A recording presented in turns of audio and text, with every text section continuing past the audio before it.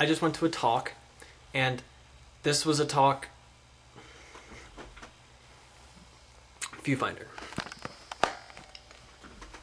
I just went to a talk, and this was a talk by a co-worker. He's a few levels up, but saw him in a meeting yesterday, kind of co-worker, and he gave a talk because he's obsessed with the Wright Brothers, the Orville and Wilbur Wright, who invented the first airplane in a combination of North Carolina and Dayton, Ohio, and wherever the heck they lived, which I guess never really found that out. But anyway, they created an airplane, and they created a combustion engine for their airplane with, none of the automobile manufacturers would give them one. They had to make their own, and they used it for other things, make printing presses,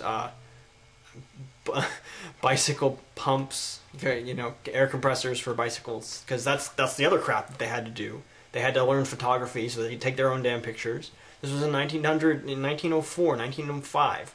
They had to invent all this crap just so that they could invent the airplane. And, I guess the ideas weren't that new, but they had to make it themselves.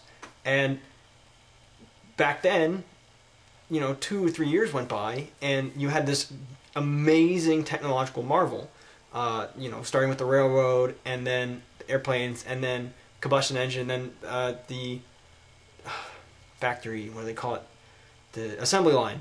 And all this crap leading up to wars, and then wars ended, and so on and so forth. But things are so complicated these days that in order to have all of the truly novel ideas are probably already taken. And if they're not, they're novel, but they're so hard to get up. Anything to deal with quantum physics is probably a really novel idea, because we have no exploration of the quantum level of existence. But how are you going to explain that to your grandparents? It's gotten to the point where you can't actually explain things to the people that trained you or the people that raised you.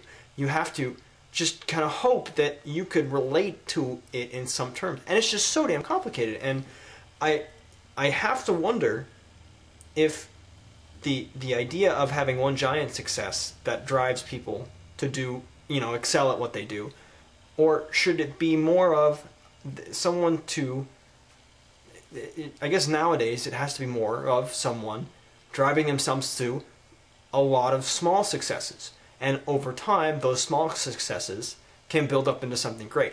And then you can look back and say, wow, that was amazing. But the idea, lightning changes in technology, it's so rare these days.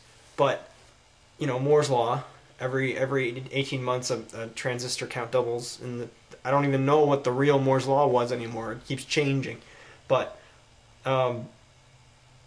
it's something, and you have to wonder if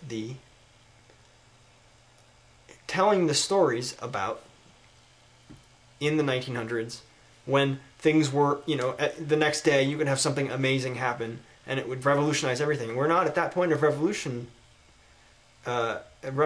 works anymore. But you have to wonder if that's still exciting, or if you have to try and find something else to be excited about. I'm still thinking about this, so you can stare at Chopper while I just kind of sit here and think. It was a good talk. I had fun. And Mexican food. Can't say no to that.